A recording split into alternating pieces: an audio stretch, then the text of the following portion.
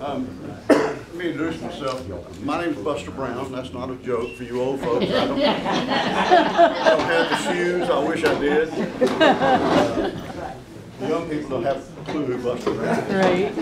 But we're Georgia Mountain Falconry, and I'll tell you today we're pretty fortunate because it's we've got more than just Georgia Mountain Falconry folks here. We've got some other falconers here too, but Craig Ames and Lisa Fannin. This is Megan Williams, Jason Green. Back here we have two other falconers. Hold your hand up. Clifford and Nancy, or Nancy lives here in Tallulah Falls and Clifford lives in Toccoa. They're both falconers as well, so we have a number.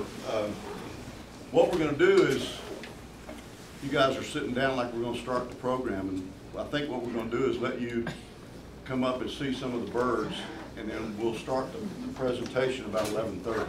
That's about 30 minutes away. So we have, besides red tails, we do have some other birds too that you can see. I would ask you please be extra careful around them, especially the red tails. Red tails are notorious for their nasty behavior sometimes. That's why we love them. That's why we all have them. That's why in Georgia, 95% of falconry is probably hunting squirrels with a red tail. It's because these birds, there's just no compare with some of the things that red tails will do. But we have a couple of falcons for you. This one right here behind Lisa. He's not a statue. He just has the hood on. Wow. So, and we have the smallest falcon in the country as well, an American kestrel here too, and a couple of three owls, I guess. We have a barred owl, we have a screech owl, and we have a little bitty owl. A little bitty owl, the Eurasian eagle owl. She's in that box over there, and she'll eat all the other birds in here. So anyway, oh yeah, we have the sharp-shinned hawk that Jason brought. Very, very rare to kind of see those up close in a situation like this. But we're glad that Jason and Megan came because that helps us out. He's also got that very light-colored red tail. So if you want to come up, I guess we can walk around because there's two things the birds are going to do. Number one, they're going to bait. What bait means is they forget they're tethered and they'll try to fly. And they have to recover back to the fist. So be aware of that. And the other thing they're going to do is poop. He's already done. And I'm glad we have a tile floor here because there's going to be some of that for sure. We'll have people walk around some and let you see the birds, but we'll go over the program and talk a little bit about falconry, but right now just kind of let you see the birds and that, okay? On the poop situation. There's two things you need to know about raptors and poop. Falcons, move Lisa. Falcons and owls poop straight down. Hawks do what is called slice. So if Lisa's bird turns his tail towards you and the tail comes up, you're in danger.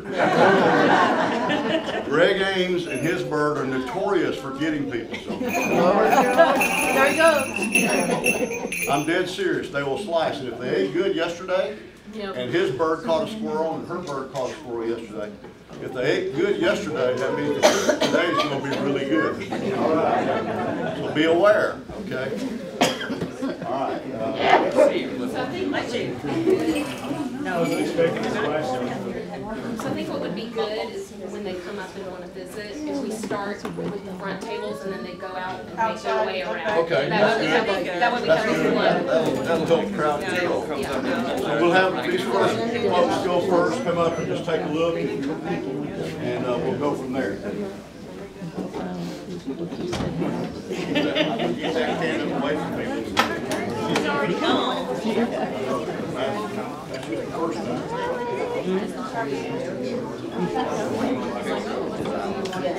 that what that is? Guys, in the first table, come on up and either bird you want to get close to or ask questions about, we'll do that. We'll answer some of the questions about the birds during the program as well. Yeah, you're fine.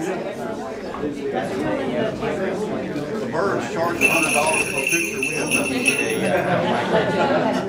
do. Nobody's ever paid me. I've said that.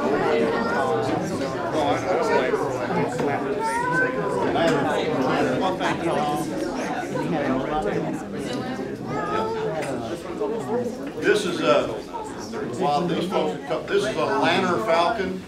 We have two birds here today that are not native to the U.S. This lanner falcon, it came from a breeder in New York State.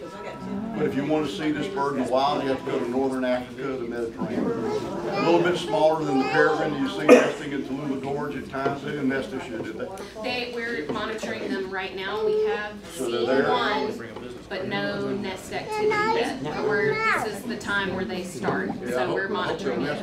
I do too. Yeah, we see all this. Okay. As a falconer, you learn to do everything with one hand. I'll walk. Yeah, y'all come on. Y'all good? Oh, this you can do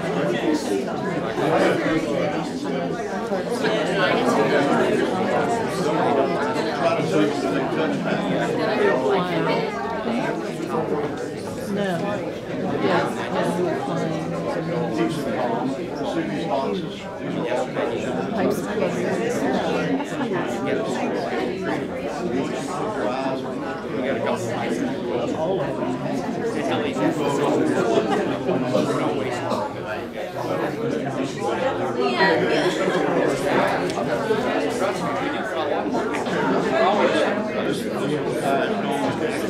So that means that they still have two, just They're not sure if it's a female or male. Usually you tell by the size of the bird. It's a male. That one's right now a little hard to Females tell. are about a third bigger. But things that come on by quickly because we got the rest of the day. You guys can come out with the birds. This is a third. This is third season. So the only thing is illegal for us to trap. Breasted star. So I trapped this one August 2 years ago. They get them.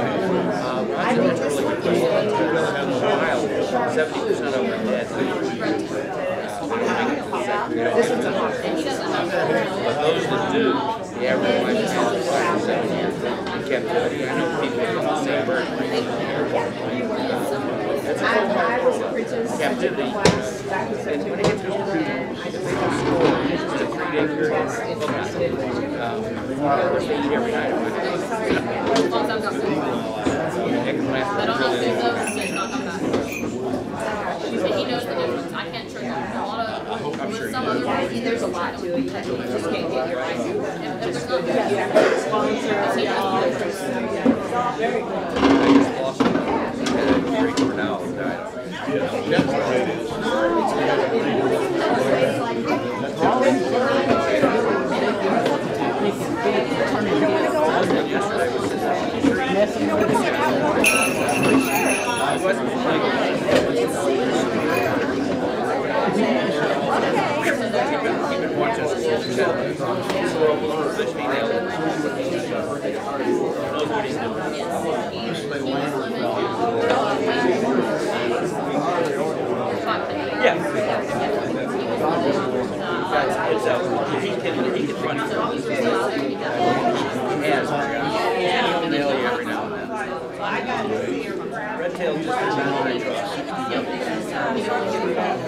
Some of them are like that. This one is real.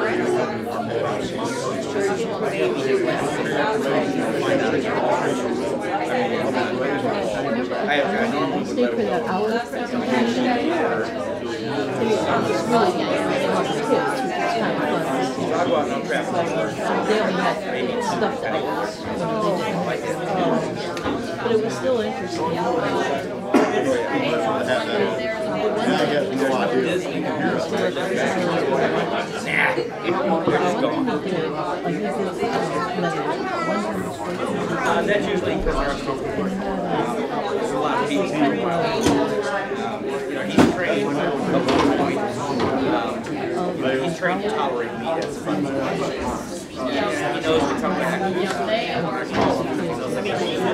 certainly doesn't come back to fight. They don't have the emotional capability. So as a pet,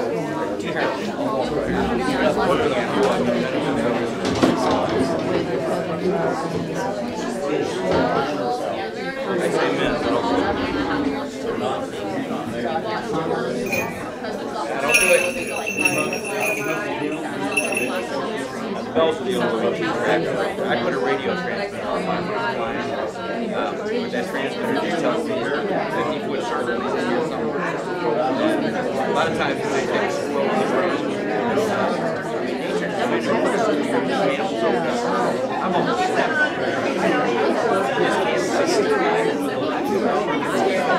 The transmitter helps you find exactly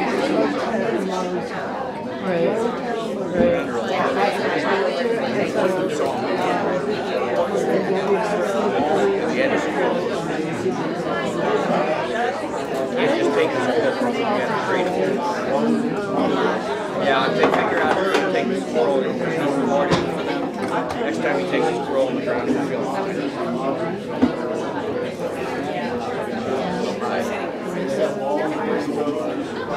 I carry your life with me. Like I just ordered $600 we'll go through off-season, we'll go 6-7 months. In-season, I'm trying to keep his weight down. He's not going to keep his weight down.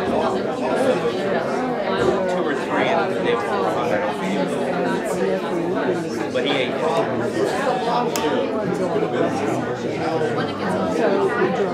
This one's his 3rd season. I've been doing this for a very long time. This is the 3rd season for this area. In fact, he doesn't have a name. His name is 22. He's my 22nd resident.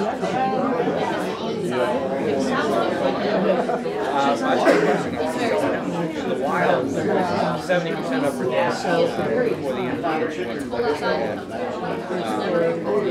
Those that make it 5-7 years, but in captivity, 8 months.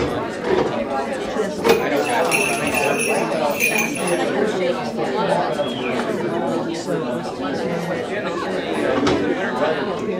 it gets really cold, 4 or 5 days and they don't score. They burn a lot of calories at night. If it's going to be really cold, Species of bird, this bird is so specific. His lifespan as much in the wild as the red-tailed. Oh, yeah, me too. There's so many things that do a lot of those. There's a straight and a tree type thing. Because they kind of go in. I never saw them like looking up at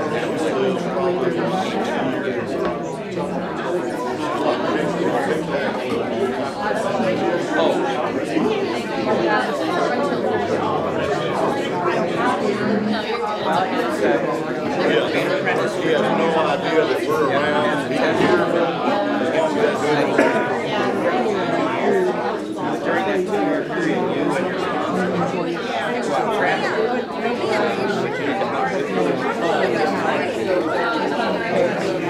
I got it. yeah. You know what's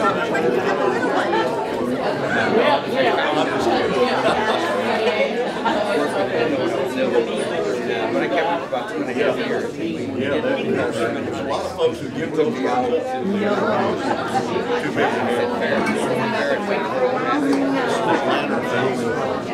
When you're 15, you think that's Lander, L-A-N-N-E-R, Lander. And as I approach retirement, I picked it up again. I've been doing it now. His name's 17 years. There's a real flair behind it.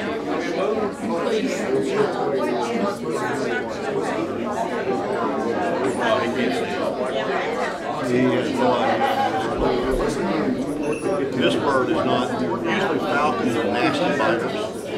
They just are, because they'll kill their final prey.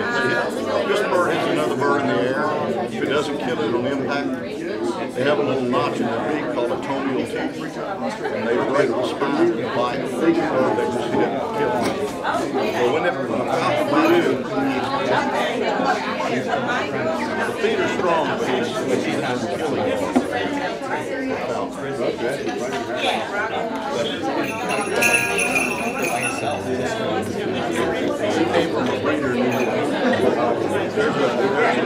There's 3 breeders of Atlanta falcons in the U.S. that I know of.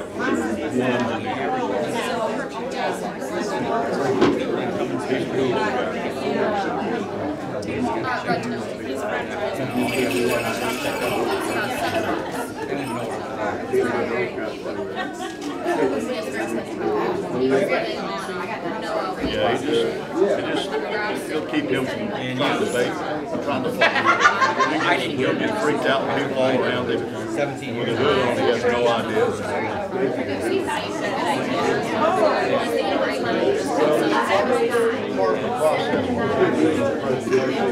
Part of the process of getting them used to people and getting them out there. It's called manning. Get them used to people, the dog, the car. I'm going to move back here.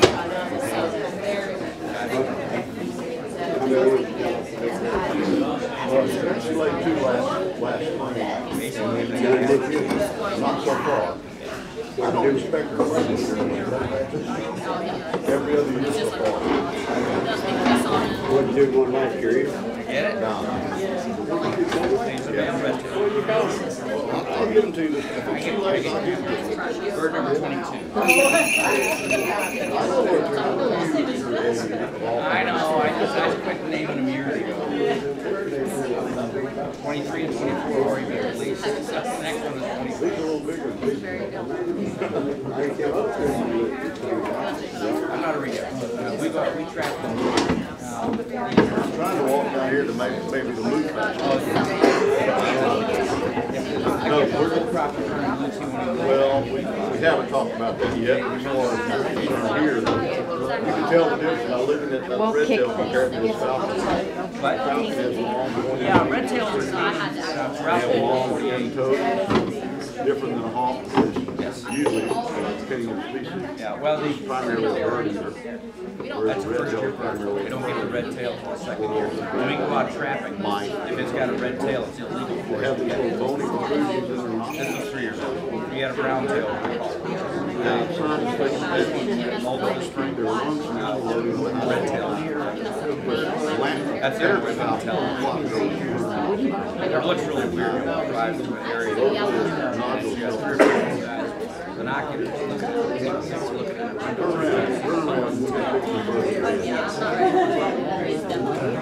Now, if it boots on you, it's not my fault.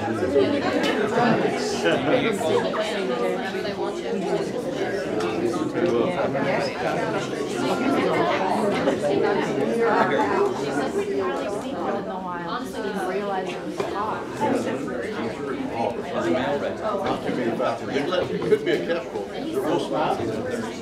Bigger. Red toe, probably a red shoulder. Up here, you live up here? Northeast Georgia, you have a lot of red shoulders. I mean, they molt in the wild. Nature's amazing the way because they're 22 on the side of the leaf. No, it did last time. We have one every year. And it takes them also. I mean, at 1 point,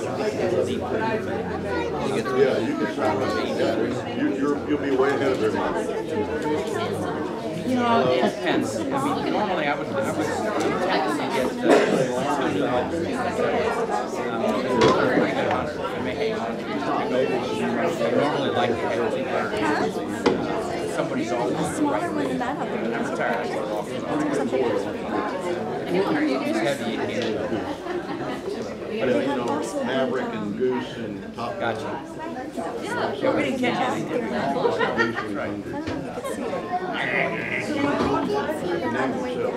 So that one was hunting in the woods, so and also was seeing other He cannot see.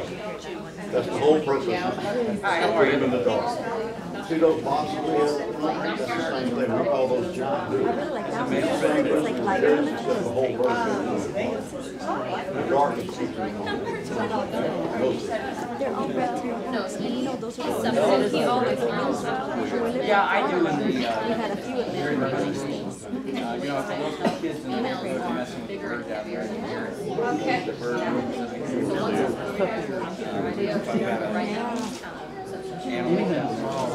they're hunting. He gets up in the tree. Yeah, well, when he's up in the tree, Most birds hate it. he takes his long around. We're not catching anything.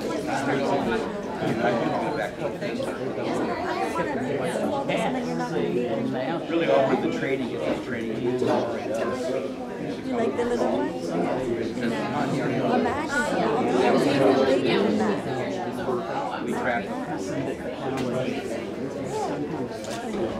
These are very common dogs.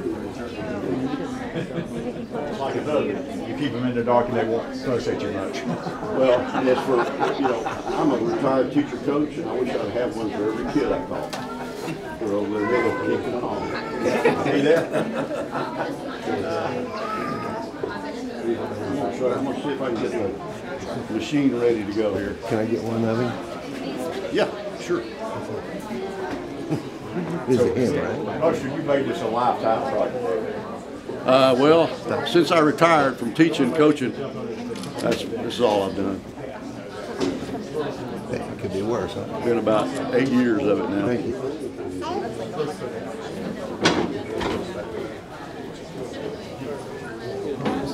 How hungry the birds are. Oh, on TV? The snake one. There was a bunch of them in that one. That was what, 3 weeks ago? The snake event? Half of it was kids, yeah. Oh, no. No, not for you.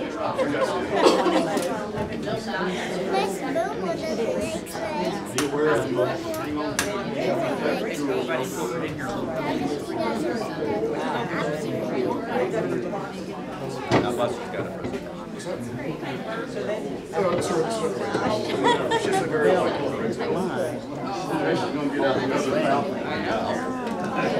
I don't know what happened. Bird is native to this part of the country.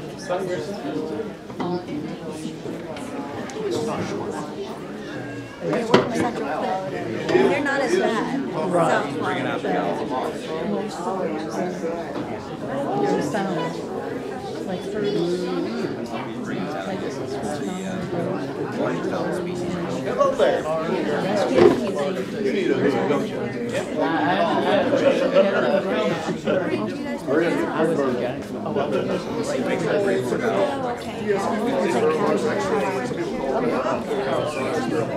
got the feet size like On the red tail,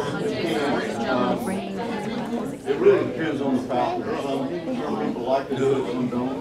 red tail. Yeah, she's for Greg doesn't very much. But as long as they're comfortable about people.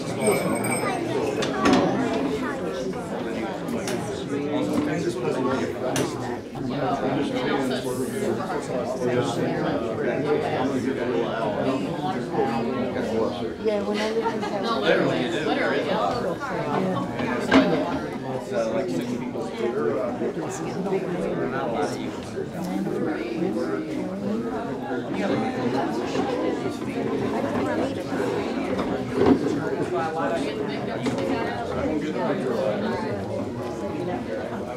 I'm gonna go around this way.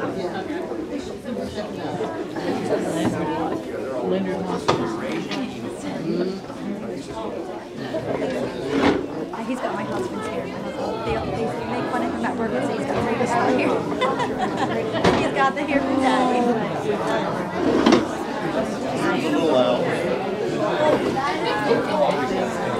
Spectacular bird. As large as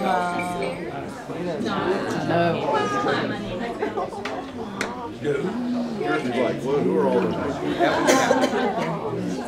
He says, anybody want to guess as to how much this bird weighs? How much? 28 pounds. Remember, hollow bones. Poop time. Remember, owls straight down. You're lucky. She weighs about 8 pounds. Right at 8 pounds. About the same size as our male bald eagle.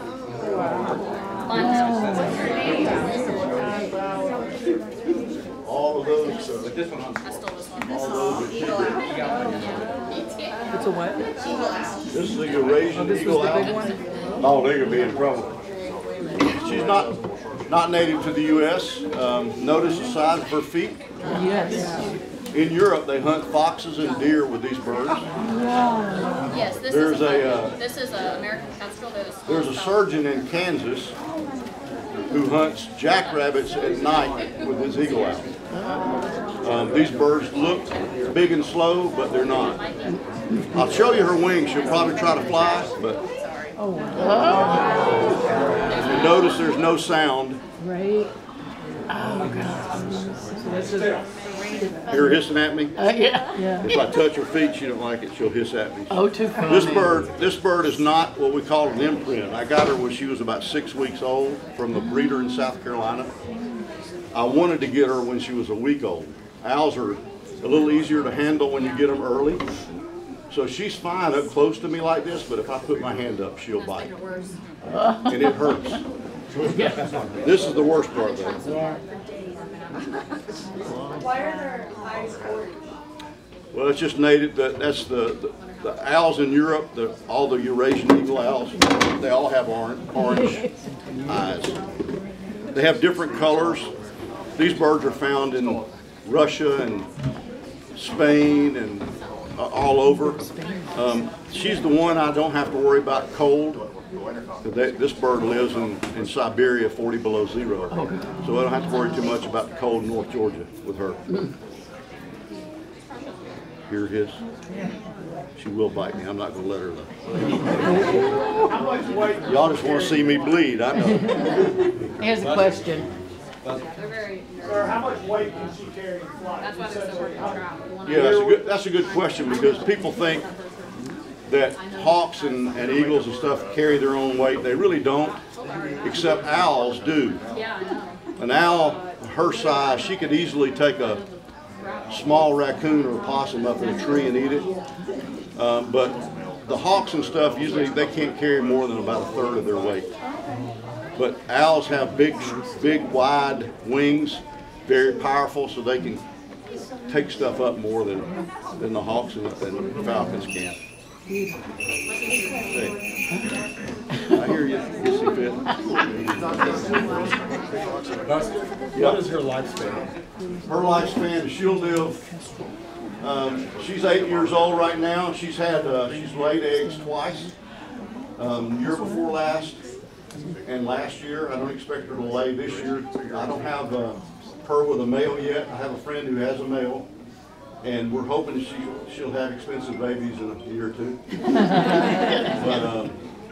But she's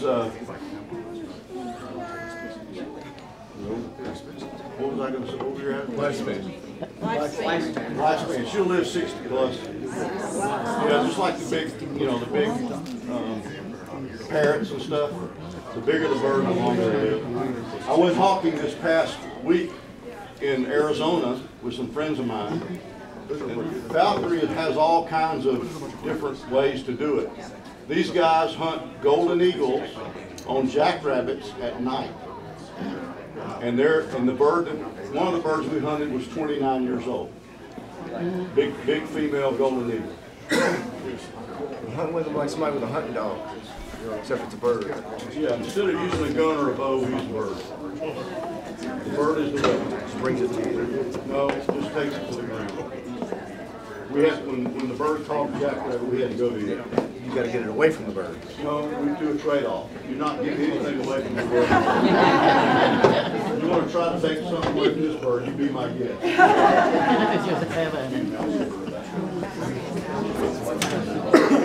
Eurasian eagle. Girl.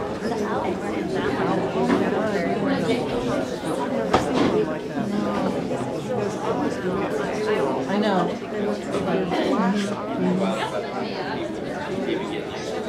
It's not the first time. This really is an education set up.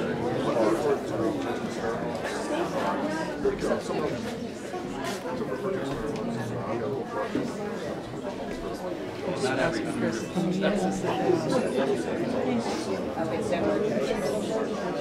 no, actually. Well, if you get cancer,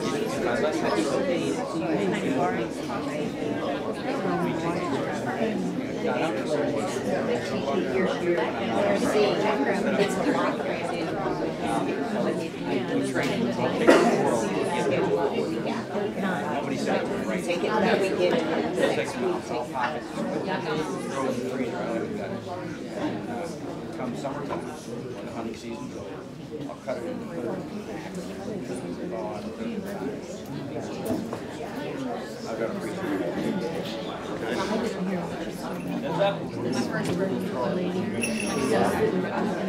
Yeah, paper towels. Yeah, paper towels.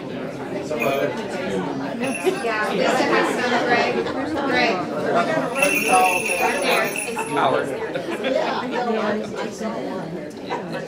you go, Greg. I'm gonna put this on. You about to start? Yeah, I'm gonna try to start it. Oh, that's better. The floor looks better like this too. You guys already know kind of who we are, what we do. Falconers tend to love everything about raptors, and what Georgia Mountain Falconry does is we're falconry outfitters. If you've never been on a hunt before with a bird, we take people on hunts during the winter. The season's almost over. We have a season just like gun hunters do. Our season is over on March 15th. So we're pretty close to the end of the season. But if you've never been on a hunt, I encourage you. Some people call it extreme bird watching. You can call it hiking with entertainment. Whatever you want to do, we'll talk about that later. We also do the raptor encounter, which is a private thing. If you set up a private raptor encounter with Georgia Mountain Falconry, you would come to us in Dahlonega, Lumpkin County, where I live, and we will have 7 or 8 hawks, falcons, and owls for you to get real close to, handle some. You can handle goose, for example. You also have a hawk fly to your glove. So that's the raptor encounter. We do it in presentations like we're doing today. We do photographer workshops where people come and just take pictures of the birds for a couple hours. And we have also done abatement. And you may not be familiar with the term abatement. Abatement means that we're hired to chase pest birds off with our birds. If you've ever been to Mercier Orchard in Blue Ridge, Mercier Orchard in Blue Ridge had a real problem with crows getting the tops of the apple trees and getting the apples there. So they hired us a few years ago to come in with our Harris hawks and chase the crows out of the apple trees. Sometimes we catch them, sometimes we don't. You know, you see crows chasing hawks all the time. Well, trust me, the hawks can turn the tables on them, depending on the hawk species. But abatement means chasing off pest birds with our birds. It's done a lot out west. There's a friend of mine who does abatement at Atlanta Airport. He chases pigeons out of the hangars and tries to run off some of the bigger birds off of the runways and so forth. But that's some of the stuff that we do.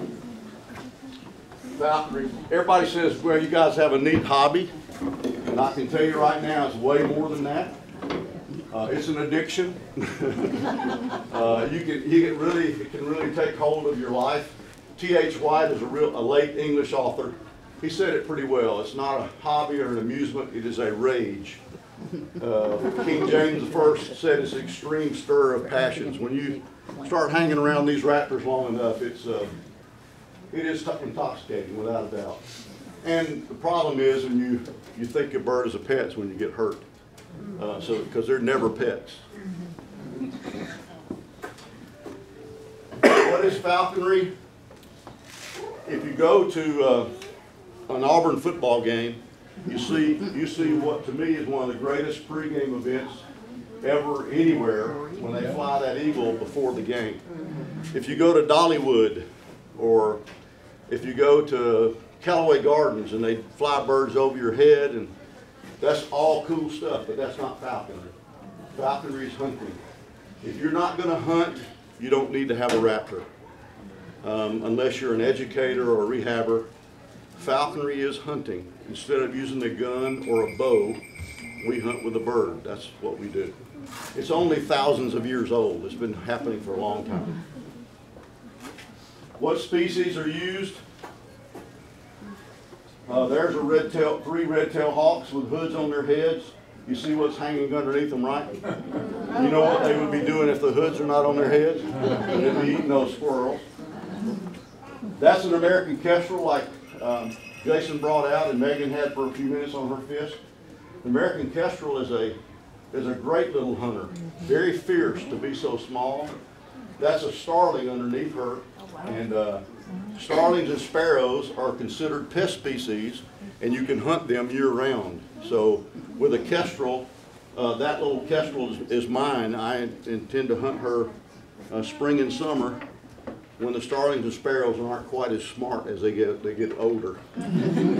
Greg and I trapped that bird that they had from in Calhoun, Georgia, not last January, year before, and it's quite a story to hear about trapping. We'll talk a little bit about trapping as well, but kestrels are something we would never suggest for anybody to start falconry with, because falconry is all about weight management. It's all about food control.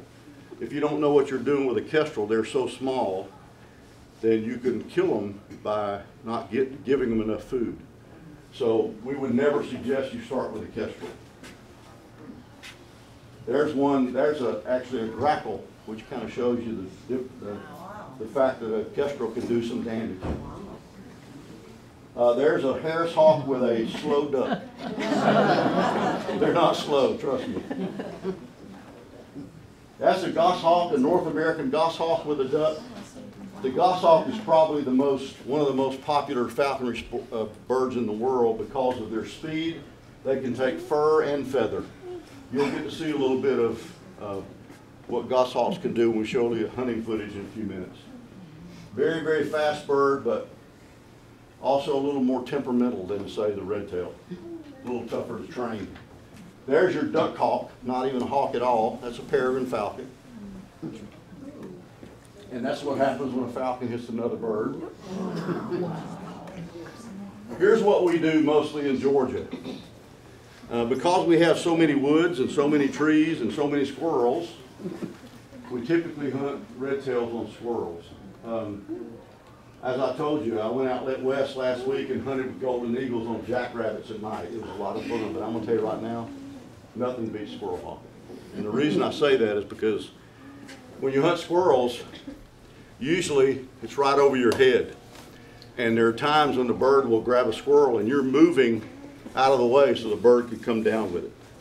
When you hunt with a falcon on ducks, for example, you might put a bird up 1,000 feet or more and flush ducks off of a pond, but the ducks might get half a mile away or further before the falcon does its thing. Now you got to go find it. And squirrel hawking, that's why most people squirrel hawk in Georgia compared to other things. But squirrels are unbelievable. They're something, they're to be respected.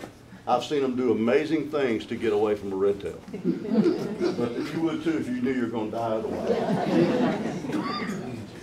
Here's a crow that took one extra bite too many.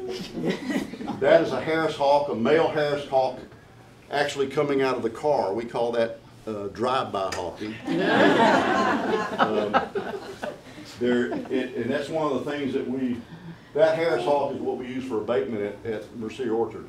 We literally drove through the orchard throwing the Harris hawk out the window.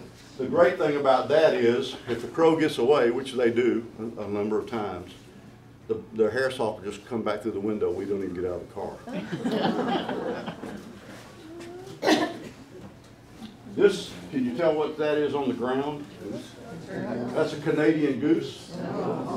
And that falcon on it is a gyr falcon, the largest falcon in the world, species in the world.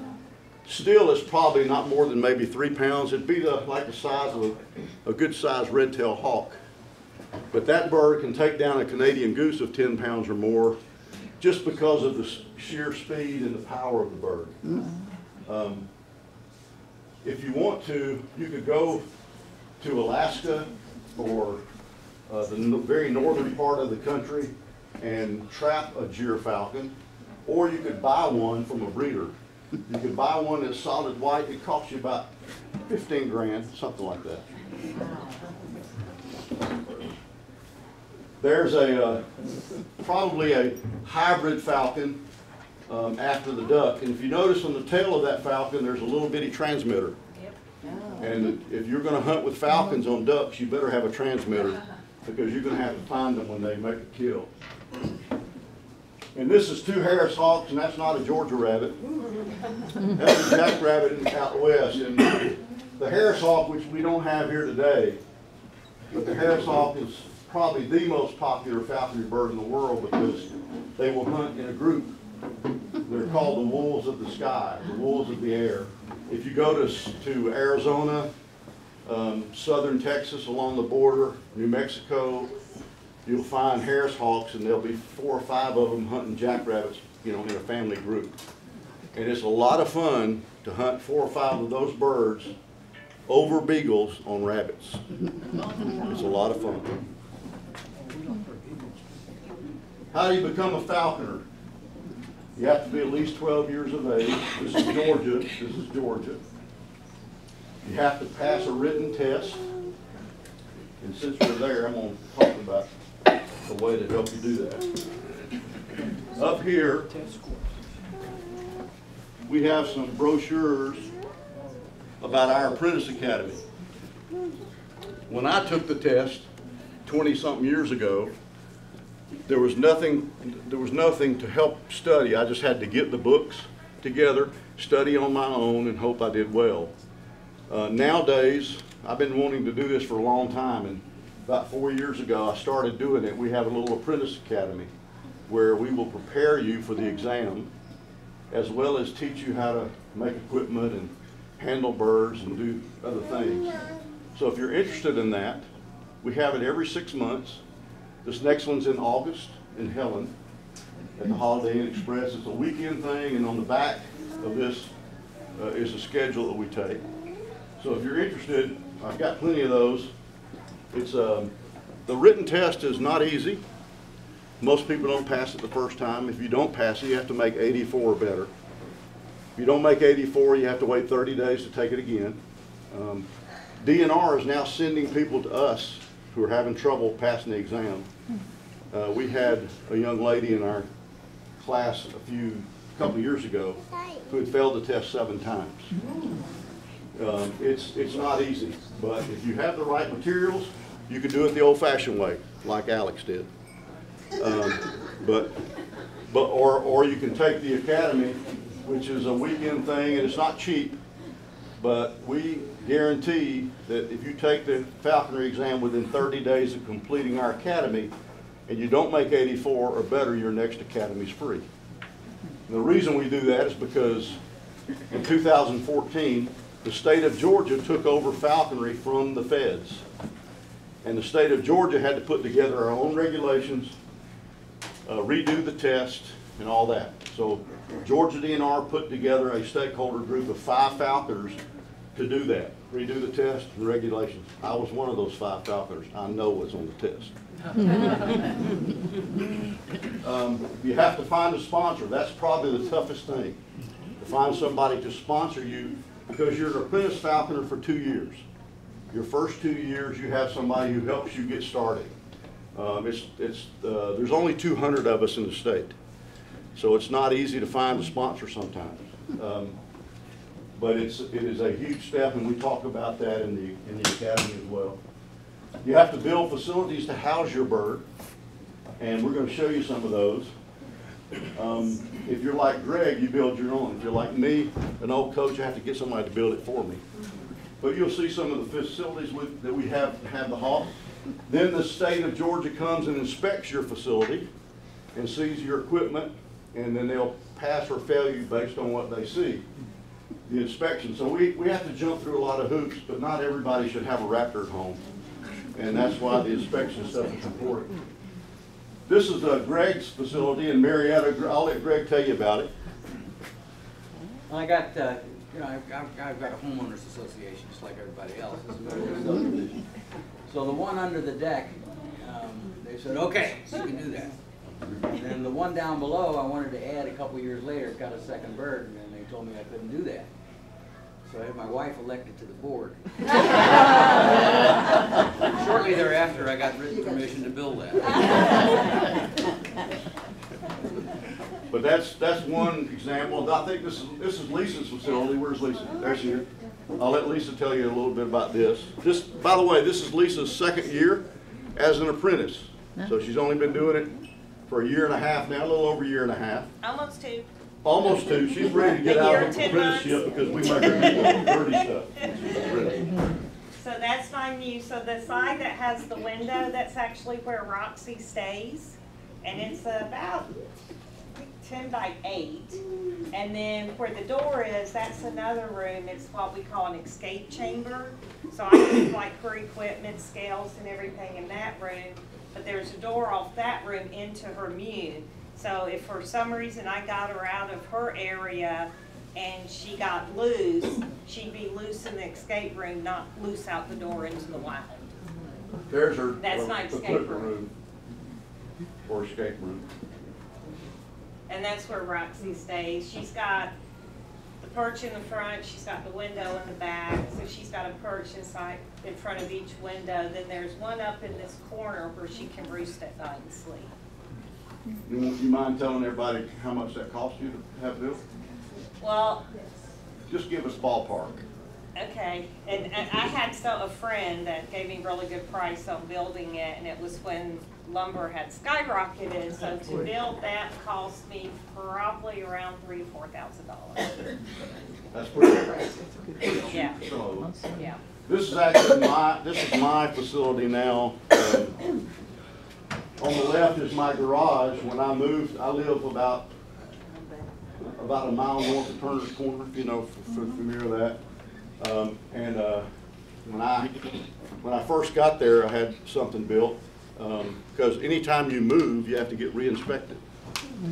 So I moved from Marietta to the mountains. I had to get re-inspected, and when I built my garage, or I say when I had my garage built, I asked the builder, I said, I want to build some mews in the back. He said, some what? I said, some bird chambers.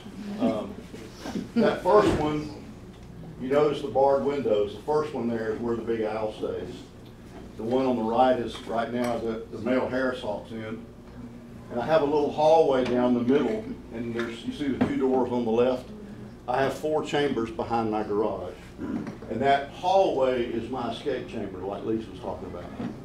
You'd be surprised how many times you go in to get your hawk or feed the hawk for some reason or do something in the mew, and you don't close the door properly behind you, and the bird is gone if you don't have an escape chamber. The bird can get out in the hallway, and that's as far as they can go.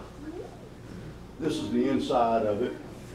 That's a female Harris hawk in it. They can sit in the sun and rain, and that's the sleeping perch or their roosting perch up in the corner. And that's really all they need. They don't need anything more. That's about a 10 by 10 room. Each one of those is 10 by 10. How do you acquire a falconry bird? We're going to talk about trapping in a minute. Of course, you can purchase one from a breeder. The lantern falcon you saw with the hood on his head, I bought him from a breeder. The eagle owl I bought from a breeder. When I moved to Dahlonega, Lumpkin County, I sold my Harley and bought the eagle owl and the falcon. So that just tells you a little bit how much they cost. But this is what people think we do, that we climb the trees and get birds out of the nest. I'm going to show you why that's not necessarily true. Here's a guy, this guy that works with us too at Georgia Mountain Falconry. Damon Lusky's his name, and he had a tree service at one time. Well, as soon as falconers find out that you were a tree climber, they will ask you to climb trees and take birds out of the nest so you can imprint. And these two falconers found out about Damon, and they asked if he'd climb a tree, and he said he would. And so this is right in the middle of Milton, Alpharetta area, in the woods between all the big homes there. And they said that the nest was about 60 feet up the tree, and it was real close to the trunk of the tree. Well, when we got there, it was about 100 feet up and 15 feet away from the trunk. So I'll show you, hopefully.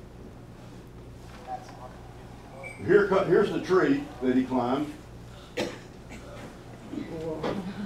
We put a GoPro on his head, and you're going to watch him climb up. There's a Cooper's hawk nest almost 100 feet off the ground, and you'll see it here. There's the Cooper's hawk nest. He almost had to swing over like Tarzan to get to it, but he put there were four Cooper's hawk chicks in the bag and lowered it down to us on the ground. And down there on the ground, those two falconers picked which birds they wanted out of the nest, out of the babies. There's the Cooper's hawk grocery store.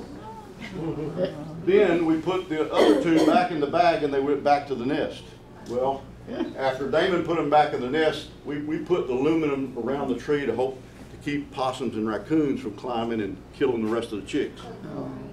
But I'm telling you, I'm too old to do that. And most people don't do that, but sometimes they do. How did you find the nest? How did you know where it was? There was a guy who does a lot of hiking and stuff, and he purposely looks for a accipiter nest. Jason has a sharp-shinned he'll show you in a little while. Sharp-shinned hawks and accipiter hawks is what he likes to hunt with. They hunt small birds. And he knew where the nest was. That's how we found out. So where was the mama? Mama was making a little flyby. But the Cooper's hawk mama will just kind of give you a buzz. A goshawk mama will hit you. I can show you another picture of a guy who climbed the nest and he had a motorcycle helmet on because a goshawk was hitting him in the head. Usually we're doing trapping. That's a red-tailed hawk, and usually it looks like that's an older bird. But we're looking for a juvenile. Legally, we can trap a first-year bird only. A first-year bird, red-tailed hawk, does not have a red tail. It has a brown tail. So when we go trapping, we have binoculars, sometimes spotting scopes, and we're driving the roads, and we're looking for the red-tailed hawk that's on the power line or pole, snag of a tree. We have had, I can't tell you how many times we've had the cops call on us. 4 or 5 old men in the car with binoculars, stopped on the side of the road. We have to many times explain what we're doing. But we're looking for a bird with a brown tail. When we toss the trap outside the window of the vehicle, most of the time, before we can turn the car around, the bird will be going to it. When you see a red tail on the pole or power line, they're hunting, they're hungry. And when you give them a couple of live gerbils, they don't see the nooses coming out of the cage. All they see is 2 little gerbils running around. And they will slam into it at many times. And if usually they're hungry, then that happens. Now these are 3 red-tailed hawks. Notice there's not 1 red tail in the bunch, right? This is the mother load if you're trapping. That's 3 trappable birds. Probably big sister in the middle. Raptors. The females are larger than the males. The female in the middle and 2 brothers on the side. So those birds would all be trappable if we wanted to trap one of them.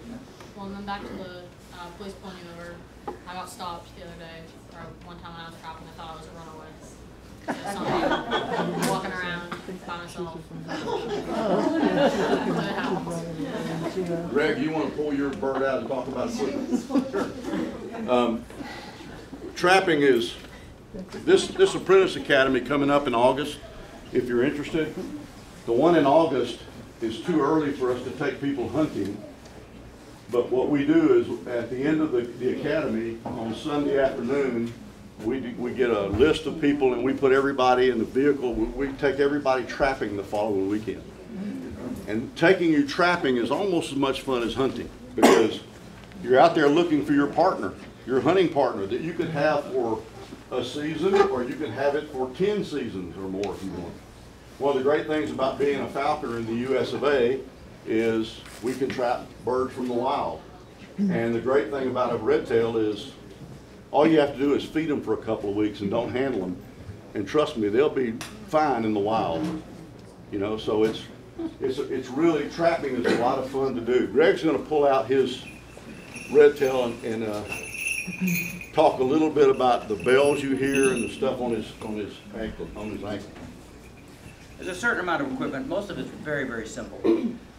The bells are attached by a highly scientific method. It's aquarium tubing and, with a zip tie run through it. So the aquarium tubing, you know, you don't want to put a zip tie on a bird because it'll dig in. So you run it through the aquarium tubing so that their leg is protected. The traditional is leather. I find the tubing just so much easier to use. The bells, nature designed these birds to disappear up in the trees. And they get up there, especially early in the season, October, early November. You just can't see them. And, you know, and that's fine, but all they can do is twitch a little bit, and you can hear the bells. The bells are 2 different tones, which makes it carry very, very well. You know, I use a radio transmitter, and that's great. It tells me it's in a 50 feet circle somewhere, but the bells tell you it's right there. The bells, they've been using these for thousands of years. The anklet, this leather piece here that goes around the bird's leg, it's called an anklet. It's simply a leather piece that's cut to a pattern, and you can attach it either permanently with a grommet, or I use what's called a Hollywood, meaning it's theoretically removable if you want to take a picture. I don't find this bird that cooperative with removing and putting it back on, so it stays on. These are jesses. The jess is the strap that goes through the hole that's in the anklet and goes down to your hand so you can hang on to it. These are required by law. It used to be in the old days you could do the anklet and the strap as one single piece. The problem is if you lose your bird in the woods, now the bird is stuck with something that's hanging down there 6 or 8 inches, and ultimately, given enough time, he's going to get hung up in a tree. These, the bird can take out, and trust me, they do. Every now and then my bird takes it out, eats it.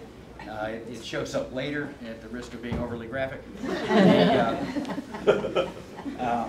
But you've got to have a kind by law that can be removed. They're called alamiri. Leash. This is a really ugly color combination. I do that on purpose. Try dropping a nice leather leash in the woods and finding it. I bought this really cool equipment when I first started. I had a $30 kangaroo leather leash, which I lost on the first trip out. Now I use extremely ugly colors, and they're really easy to spot. Lure. I didn't bring one. Fortunately, Megan. I got one. Oh, you got, Lisa's got hers. Lisa's got No, hers. it's not mine, but you can kind of. A lure is that thing you see on TV where they're swinging it and the bird dives at it and everything. Well, part of the training is, you know, the bird flies to you, you give it a little tidbit. Flies to you, give it a little tidbit. Now you throw the lure out and it's got a full-size mouse on it, something really worth going after. So they get really addicted to this lure. And that's how you get the bird out of the tree when he's said, I've had enough of this, I'm just going to enjoy the sun. And that happens. And with that lure, you can bring them down. Also, when you've got to get them off game, you don't want the bird to eat the squirrel, because then you can't hunt for 2 weeks. You'll be fat.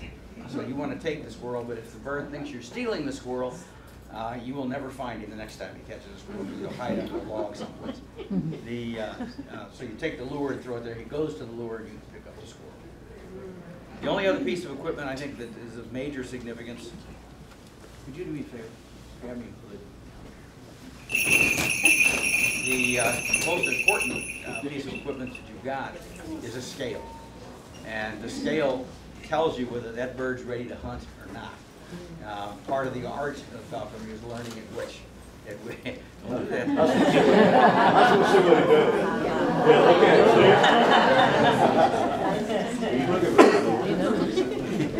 part of the art of falconry is figuring out at what weight your bird hunts. You don't want him too light, because now they're listless and you know, deprived.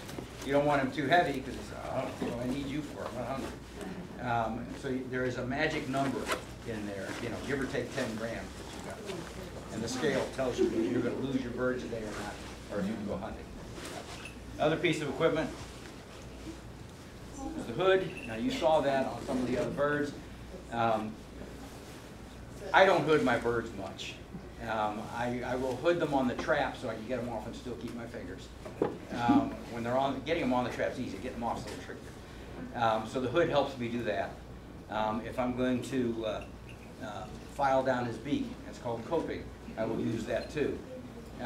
Buster uses a hood a lot more than I do, and it does make it easier to get your bird out of the woods when it's time to go back in the car. The main reason I don't is because I got lazy, and the birds just love the hood. They hate it, at least the red-tailed. And there's advantages and disadvantages to the hood. The next one around, I'll probably train him for the hood, because Buster's bugging the hell out of me. Any questions on equipment? We'll show you a couple of other things. I've got to put the vest on just to, we carry a medicine kit. It's not for us, it's for the bird. It doesn't matter if we break a leg or cut ourselves to death in briars or trip over barbed wire fence. But if the bird gets a bad squirrel bite, that matters. We use betadine. This is silver sulfur diazonine. It's for burns for humans. It's great for squirrel bites. So we carry this with us anytime a squirrel gets a nasty bite on our bird.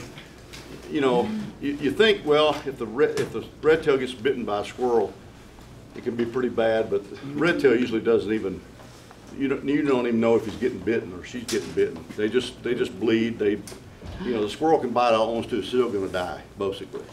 So the medicine kit is for that. We also use the transportation box, the giant hood that you see the birds in up front, or the one that Goose has on his head. We also use a slingshot occasionally. And the slingshot is not to hit the squirrels, but it's to make them keep moving. And we use marbles for our ammo. I think in about the next 50 years or so, people, when we go where we've hunted squirrels, people are going to find marbles and wonder what was going on. But we'll use marbles and the slingshot if the squirrel goes in a nest or in a hole, and we try to keep the squirrel moving. Most of the time, the bird doesn't need our help. And you can imagine that a marble ricocheting off a tree would be dangerous for your hawk, so you have to be real careful about that. That's just some of the things that we use. Some people use a vest like this. Others will do different things. It just depends on how much money you want to spend, basically. How do you train a bird for falconry? 1 hour ago, that bird was on a pole in the wild. Now it's looking at this ugly guy. Okay? And usually that bird's mouth will be open, the wings will be out. I mean, it's completely wild an hour ago. And now you can see by the tail that that's a first-year bird. And this is this is going to be his falconry bird, and he's going to spend the first 3-4 weeks of getting the birds used to each other. They're never tame. Don't ever think you're going to tame a bird. It's not going to happen. But they will get used to you. Eventually those wings will go down and the mouth will close, and they'll understand that you have food to offer them if they do certain things. And the real good ones understand that very quickly. But it's called manning, and you literally just you might sit in your living room and hold a bird and watch TV for the first 3 or 4 hours, but you better have a nice shower curtain or tarp behind, because remember the slice. But it's one of the things that you just end up doing. And when you get tired, you put the bird in the box, in the giant hood. The bird can relax from you for a while, and you get to relax for a while. Then you get the bird back out, and you sit on it again, and eventually you start walking around the house with it. If you have dogs, you get them used to the dogs. You start walking around the neighborhood just to get used to the bird used to people. That's the manning process. Now, this bird, this was not staged, by the way. This is probably the best falconry bird I've ever had. It's also the only bird I've ever lost. But this is a big female red tail, and she's in the basement, as you can tell. And I'm trying to get her to hop about 3 feet to my fist for food. She was trapped 3 days before. On day 1, she ate food from my fingers without taking my fingers too. I just gave her food on the first, right out of the trap 2 hours later. Day 2, she leaned over on my fist and took food off my glove, which showed a little bit more, maybe she was just starving, I don't know. But this is day 3, and I'm trying to get her to hop to my fist for food. This is a huge step. Once they get used to that, you can tell she wants to. That's a big, huge step for the bird. And you notice that she swallows that mouse down, and she looks at my wife like, I'll take another one of those. But I knew when that day 3 that bird was hopping to my fist for food, I had a good bird. I knew that she was going to learn quickly. After that, I stand up and I'll back up from here to the projector, and she'll fly this far to me in the basement. And as long as I can go indoors, there's no distractions, they'll come immediately most of the time. Then you take them outside, and they're on a crence. You see that line in the grass? That is attached to that same bird you saw just a minute ago, to her legs, to her jesses that Greg told you about. That line is called a crence. It's a nylon string. And notice I'm out in the middle of the wide open area, because I want the bird to fly, that's about 50, 60 yards. I want the bird to come to my fist for food, but if she decides halfway across that she's not hungry enough and she tries to get up into the trees, I can bring her down carefully and slowly and safely without hurting her at all. But this bird responded this way most all the time. Here we go. She's coming to the fist for food. And once that happens, usually that's about, it could be 2-3 weeks, maybe 4, but in about 30 days, once that bird does that regularly, 6 or 7 times in a row, that distance, you're ready to go hunting. Here's what she did immediately after that. I turned around to walk her back to the perch. Guess what she did? She flew to the perch. She knew the drill. She knew, hey, I go to this perch, I'm going to get food quickly. So I didn't have to walk her far. But that's what happens when you get one that learns what they're doing. Here's the lure that I'm just throwing that up in the air. You don't really have to do that. But this bird, you want to make sure this bird, when you pull the lure out, you want them to come immediately. A bird will not come to your fist, but it'll come to that lure. If you're out squirrel hawking and you end up near somebody's house and they have chihuahuas in the backyard, you might want to pull the lure out and bring the bird there and go somewhere else. It's no fun pulling your bird off somebody's pet. Now this is a T-perch. That's a Harris hawk. With a T-perch and a Harris hawk, you literally can walk through overgrown pasture and stuff for rabbits if you don't have any dogs.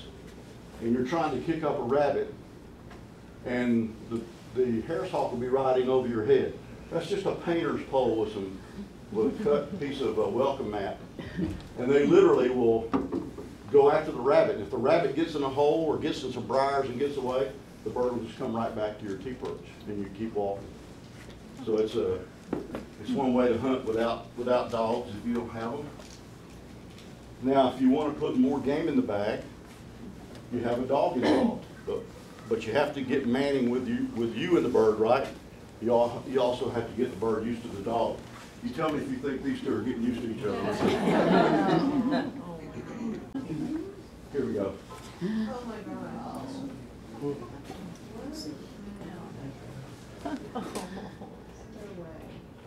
Now You can tell these two are getting along pretty good, but eventually the falcon has enough of the dog. That's funny. But you have to get that, you have to develop that bond too, because there are times when your bird will hunt and for some reason, instead of hitting the rabbit, they'll hit your dog. It's not good, but it happens sometimes. Now, here's the next scenario. You're hunting in the woods. You're hunting with a red-tailed hawk in the woods. You have 3 Jack Russells underneath the dog. A squirrel has gone down a tree and under the creek bank. Okay? That's the scenario. Here we go. That squirrel is in that hole. The dogs know it, but they can't get to it. Keep an eye on that same hole. They're trying to find, the dogs are trying to find another way in. They know the squirrel's in there somewhere. Watch him now, here he comes. There comes the squirrel. Here comes the hawk. That's a miss. 3 Jack Russells, but if you didn't have the dog, you would never had a chance at that squirrel.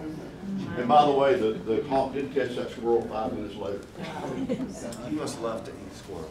No, I don't eat squirrels. Birds eat squirrels. I ate squirrels when I was young, and Mom used to fix squirrel dumplings and stuff, and they were pretty good, but I don't eat squirrels anymore. I mean, they're basically tree rats, right? I don't eat them. Before we take you hawking over the world, we're going to answer some questions for you. One is, do falconry birds just go after game birds, squirrels and rabbits? And the answer, of course, is anything that moves is game. This is a barn owl that was flushed out of the desert in California. The guys were hunting Harris hawks on rabbits, jackrabbits, and the barn owl flushed out. That's a female Harris hawk that caught the barn owl. But the falconers were there, and they were able to separate the birds without anybody getting hurt. Now, that same bird that you saw come to me across the field and hop to me in the basement, that's the same bird. That's in Cleveland. And you can tell it's late October, probably, still leaves in the trees.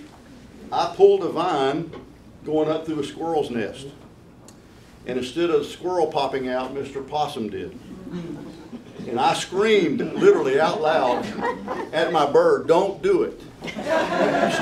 She was probably 50 yards away in another tree, but as soon as that squirrel popped out of the nest, she leaned forward and I just yelled, "Don't do it." Well, the possum just stood still, and there was kind of a standoff for about 30 seconds, but then the possum screwed up.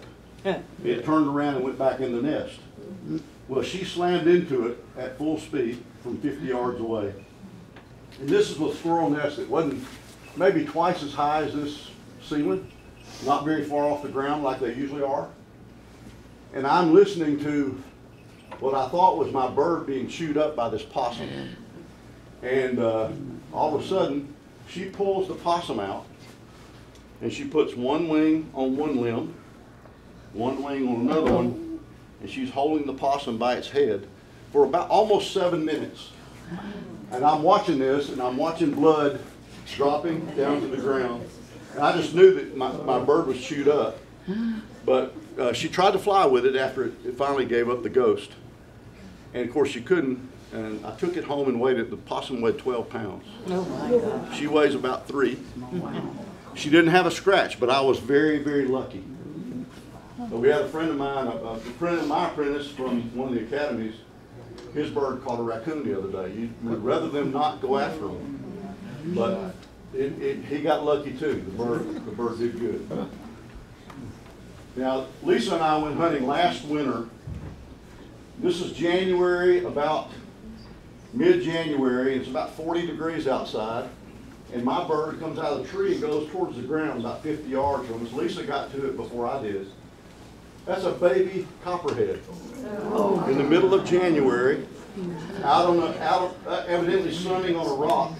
Unfortunately, my bird grabbed it by the head and killed it. But we're lucky. I've seen falconry birds die from snake bites. Most of the time, the bird knows how to do it, how to grab the head. But if they don't, if they get bit on the feet, toes, or low on the leg, they can handle it. They may swell up for a week, and they can't put any weight on that leg, but after that, they'll go get through it.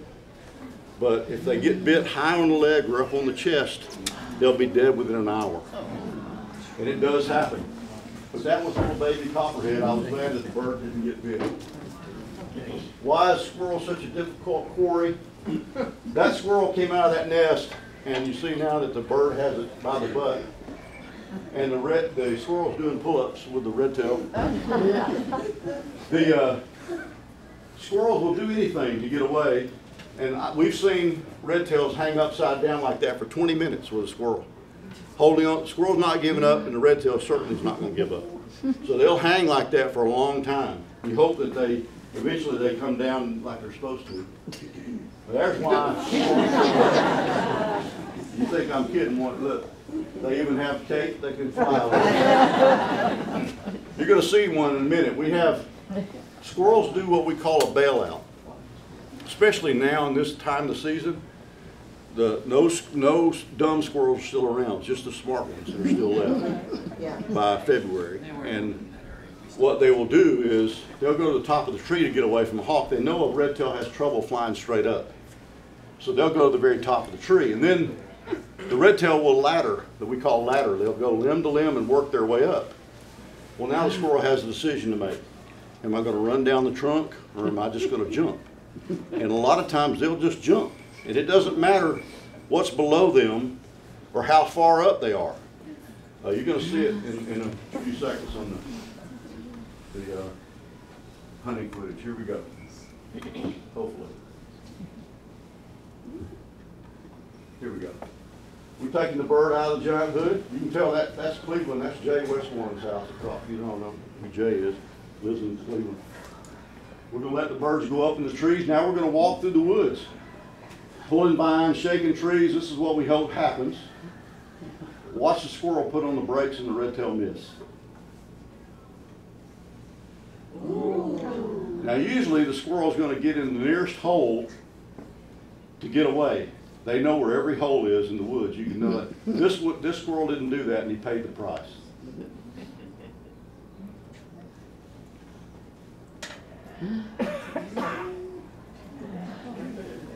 Now sometimes they'll float straight down like a parachute down, and sometimes they'll rip the squirrel off a tree and carry it 50, 60 yards. Here comes a squirrel up in the top of the tree, and it decides to jump. Watch it. There's a squirrel. There comes the hawk. That is not a flying squirrel.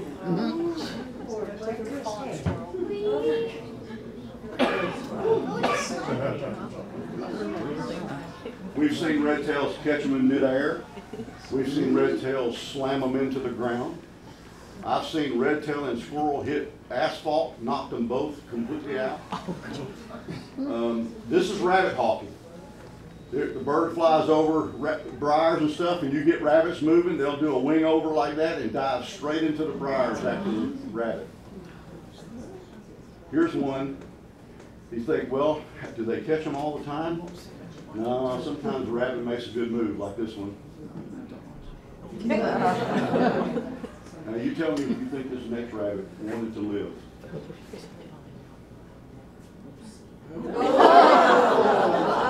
That's a heck of a move right there. Barbed wire fence is bad stuff. Barbed wire fences are bad stuff for your birds. This is what normally happens for Harris hawks. They hunt in a group. Here's what happens when the Harris hawk grabs the wrong end of a jackrabbit. Notice the shadow behind them. That's the falconer trying to catch up.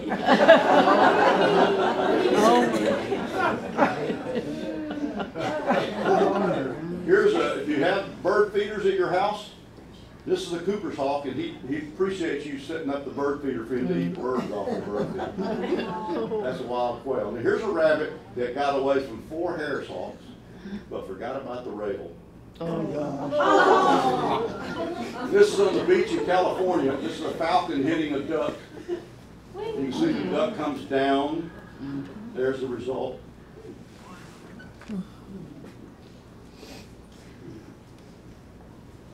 This is a guy sneaking up on a duck pond with a goshawk. He flushes all the ducks off the pond, and they're all fast. This one wasn't quite fast enough. The goshawk is known for their speed. looking for some dry land for take. This next one is a jackrabbit coming out of the snow in Kansas. Watch this, it's pretty interesting. The bird comes off a falconer's glove and misses. And then another miss. And then another miss. And then you get a little rodeo action here. Right there. And then the jackrabbit gets away.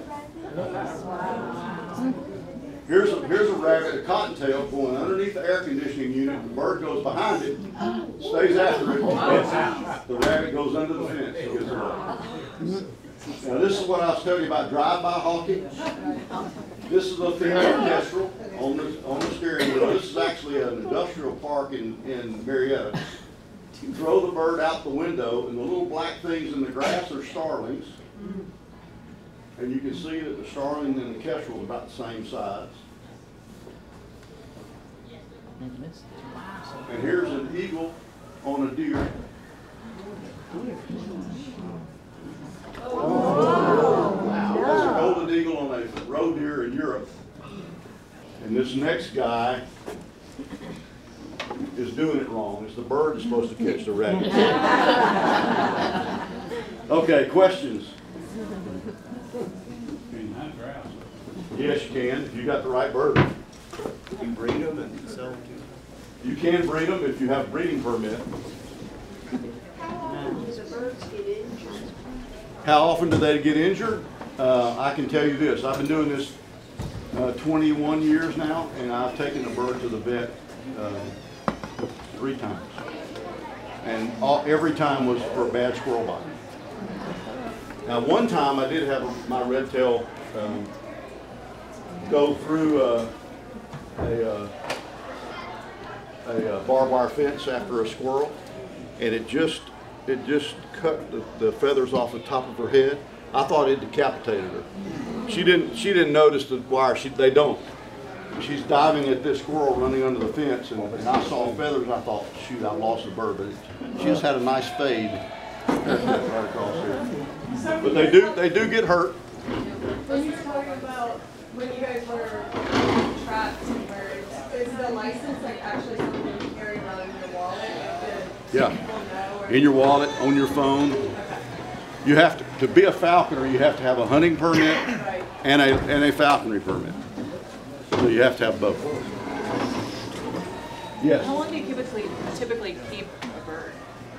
I would say most falconers trap a bird in September, train it and hunt it all winter, and let them go in the spring. Some do what we call intermute, or take them through the molt. Greg's bird is going on year number 4. This is the 3rd season with his bird. That bird that I told you I lost, that was her 6th season with me. And 2 weeks before I was going to let her go, she chased off the female to get with the male, and I never saw her again. But it just depends. That's one of the great things about falconry in the U.S. is when you trap a red tail, for example, you keep them as long or as little. A lot of people don't want to deal with the birds in the summertime, so they'll trap and train and hunt, and then in the spring, when the bird's been through the season, let them go. You guys know that 70% of raptors die in their first year, right? 70% don't make it. So if you get a bird, trap a bird, young bird, and you get it through a season of hunting, even if they're not good hunters, they're going to eat anyway with you. So you get them through that first season, their chance of survival is a whole lot better after that. Why are the survival rates so low? They freeze to death. They starve to death. They get electrocuted. They go after things they shouldn't go after, like raccoons and possums. They get hit by cars. There's so many ways for them to die. First year birds are the ones that you see on your swing set in the afternoons or on your fence. You get real close to them. They don't know any better. The adults don't let you do that, but the youngsters do. And you may not know it's a youngster because it's a huge bird. But a red tail is full grown in about 50 days. So once you see a big bird, especially a big red tail, it's probably a female, but it may not be very old. And they have to learn to hunt. What's the lifespan in captivity? There's a guy in Statesboro, Georgia right now who has a red tail that he trapped 24 years ago. He's still hunting.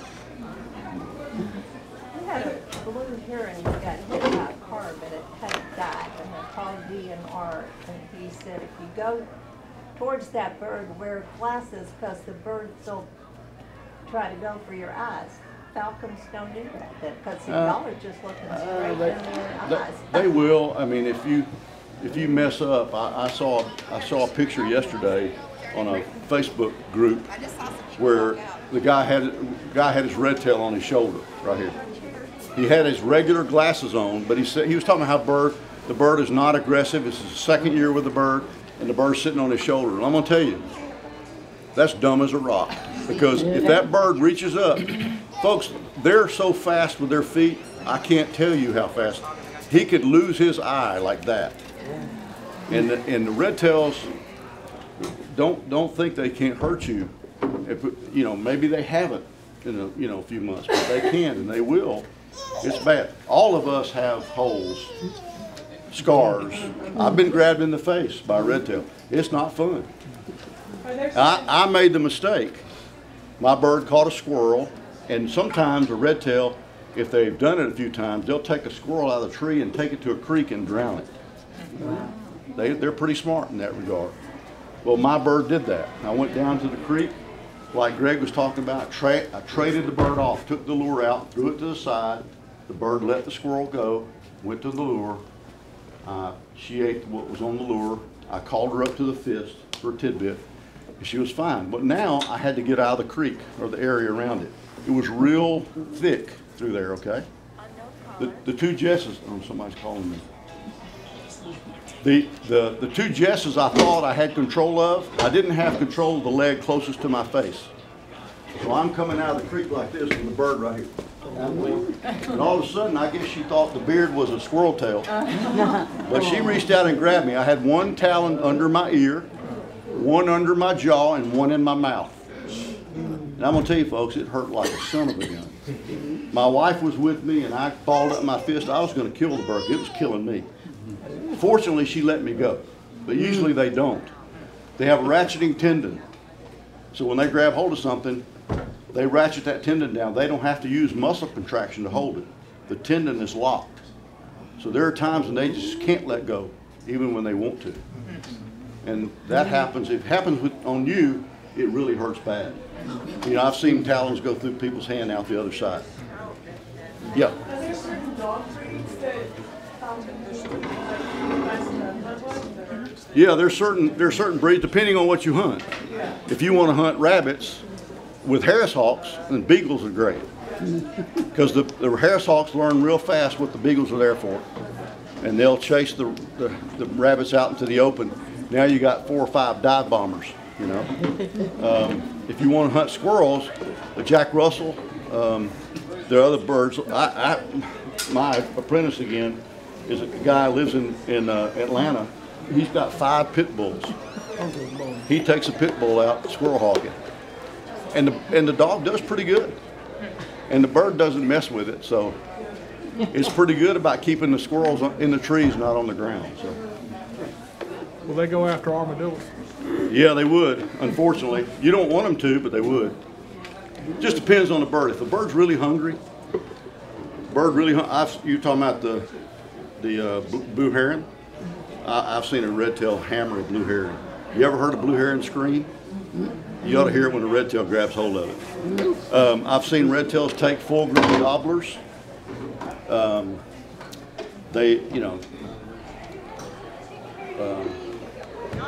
Copperheads, rattlesnakes. You know, if the bird grabs a rattlesnake or a copperhead, I'm not helping it. You know what I mean? It's going to have to do what it does, you know. Usually I go in to help. We go in to help, but if they got a hold of a copperhead or something like that, the bird's on its own, you know. Georgia has the greatest concentration of red-tailed hawks. What about? Georgia has the greatest concentration of red-tailed Well, hawks. it's the most prevalent bird of prey, a raptor, probably in North America. We have lots of red tails. What we do is there are certain areas in North Georgia that all falconers know there are going to be new birds every year. We don't know where the nests are, but there's got to be nests nearby, because every year there's new birds. There's, you know, young birds. The problem is every falconer in Georgia knows where those are too. But sometimes you have to put in lots of miles. There's a hell of a crowd in the hallway. Okay. Okay. Run us up. Good.